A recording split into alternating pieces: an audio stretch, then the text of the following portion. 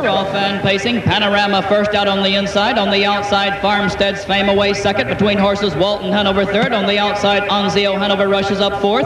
Second, Brother fifth. Racing 6, Radiant Ruler. 7, Electric Guitar. 8 on the outside as they swing around the turn is Southern Style. They're driving toward the quarter. There goes Anzio Hanover powering past Pacers. He leads it by a length and a half. Behind him, moving up very quickly now, Radiant Ruler. Radiant Ruler rolling on the outside as they drive toward the quarter-mile mark. He takes command by a neck, by a length. And now between Pacers, Second Brother moves up. He's in control. On the backstretch, there goes Walton Hanover. The lead changes hands again, and out and driving as they hit the backside comes Panorama. Panorama to the outside was fourth, now third, now second. Walton Hanover leads it on the outside, and on the move, Panorama. On the inside, Second Brother is third. Along the rail, 4, Anzio Hanover. Racing 5 as they hit the half-mile mark is Farmstead's Fame. On the outside, 6 past that mark, and into the upper turn is Radiant Ruler. The half and 58. They're racing toward the turn. On the inside, the leader, Panorama, length and a half. Along the rail, Walton Hanover second. On the move, Anzio Hanover third, now second.